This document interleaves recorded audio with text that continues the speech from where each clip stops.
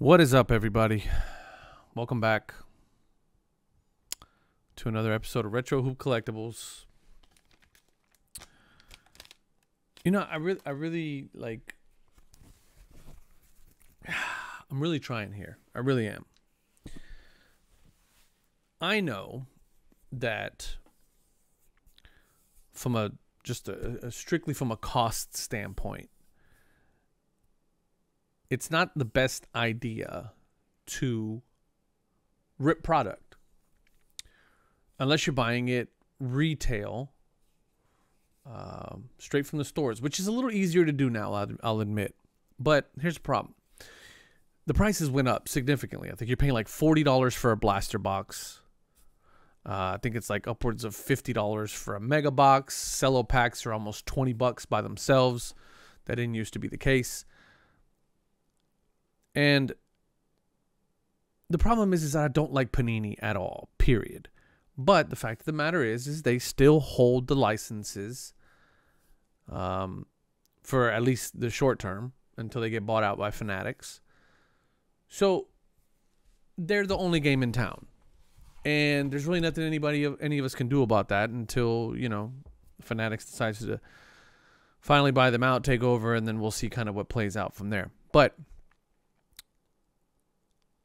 and none of us, with the exception of maybe a couple of industry insiders, Sports Card Radio seems to have some inside information there, but none of us really, for the most part, know when that's going to happen. We don't really know what the plans are from a transition standpoint.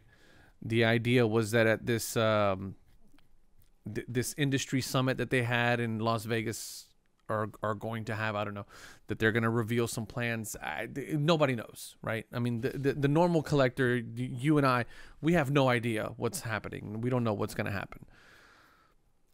But one thing I will say for certain, over the last 2 or 3 months, I'd say not even that long. I'd say probably for the last month, I've been able to buy product on Target's website, Target's app. I've been able to hit a few of these drops on Fanatics' website.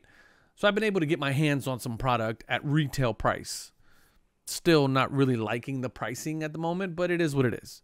The fact of the matter is I'm able to hit some product. Not very high-end stuff. Chronicles, you guys know I'm a big fan of Chronicles. In terms of volume, we get tons of,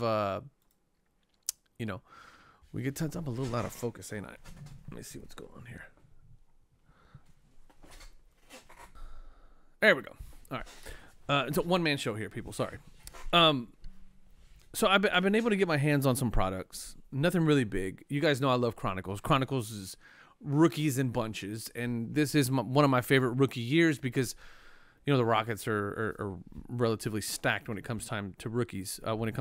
So, so I've been ripping some Chronicles. I've been ripping some Optic. And I was very optimistic, no pun intended, to rip Optic, because it's, you know, kind of the first time I've been able to rip some product, and I do have some Prism on the way. But after ripping this, I had,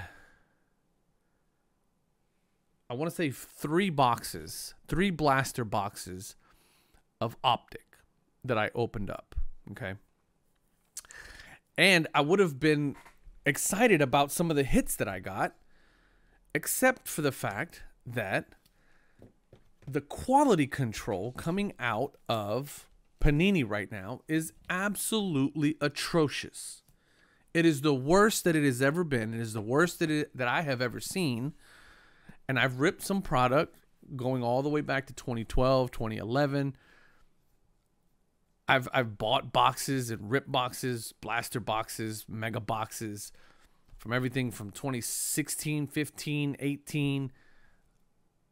And this is by far the worst in terms of quality control that I have ever seen Panini produce. Now, I don't know what's going on. I can only speculate. And my speculation is that when you turn on the faucet, when you crank up manufacturing to 150%. Those of us who are in manufacturing as a trade or as a job, as a day job, the one thing we know to be certain is that the level of quality is always going to dip. A drastic change in the output of a manufacturing facility, one that comes quickly without proper vetting of all of the processes to make sure that they're up to snuff to be able to turn up, the heat, it's always going to produce lower quality product. It's just that simple. And that's the only thing that I can think of when it comes to what's going on with Panini. I pulled some really nice cards. I pulled an Evan Mobley silver rookie card that is horribly off-centered. Top to bottom, left to right. This thing is bad. Okay. This Cade Cunningham, which would have been hit of the box for me. Again, horribly off-centered. I mean, look at that. The basketball is cut off in this. The rated rookie, very close to the top. It's just a bad-looking card. Here's another one. Evan Mobley. Actually, this one's not that bad, but the back of it is horrible. I mean, these are just clearly off-centered cards. Look at this Miles McBride. I pull a Miles McBride optic silver. Look at that. You guys are looking at this in a camera that is like 5 feet away or 2 feet away. You can clearly see that huge indentation, and that's an indentation. I mean, it's in there.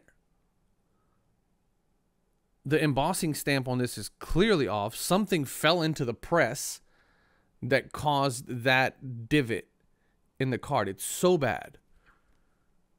The back of it is terribly off-centered. And the top to bottom, left to right. I mean, they're just really bad cards. The centering on them is horrible. Here's this Joshua Primo purple that would have been a good hit. Again, horribly off-centered. And these are just the ones that I pulled out, guys. I mean, like, the entire box was just absolute garbage. So, after I get this box, I mean, there's some cello packs. I bought some cello packs of Prism that I was able to get on Panini's website. I mean, on Target's website. I'm done. I am done ripping product. Completely done. I am swearing off Panini. I am no longer buying any more Panini product, any new Panini product. I'm still going to try to find some old stuff because I still want to rip some hoops. I still want to try to make my way through all of the NBA hoops sets, ripping at least one type of product of some shape or form of all the NBA hoops that have ever been released. But as far as new product, I just can't do this anymore. I spent hours scouring the Dallas Card Show floor this last time, looking for some really nicely centered Davis Mills rookie cards for my garbage Houston Texans. Couldn't do it. Couldn't find it. Talked to all the guys at the table. Everybody said, good luck, buddy. Good luck. Because you ain't going to find them.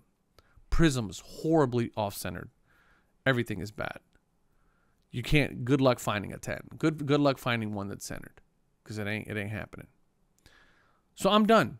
I'm swearing off Panini. I cannot continue to give money to that company. And we're not even going to get into redemptions. That's going to be a whole nother video. But I really hope that this will allow me to kind of focus my attention on vintage boxes, buying vintage wax, and hopefully ripping some 90s stuff. Getting back into ripping some 90s stuff. I really want to get into that. And if you guys want to keep up on how that goes, then hit the subscribe button. Because I'm going to try to hunt some stuff down. Let me know what you guys think down in the comments. Are you guys experiencing this same level of horrible quality in this year's Panini products? If so, let me know how bad yours are. Send me a DM on Instagram at RetroHoopBreaks. Show me your worst card I'll try to bring some of them up during the podcast this week. As always, I appreciate you guys watching. Love y'all. Peace.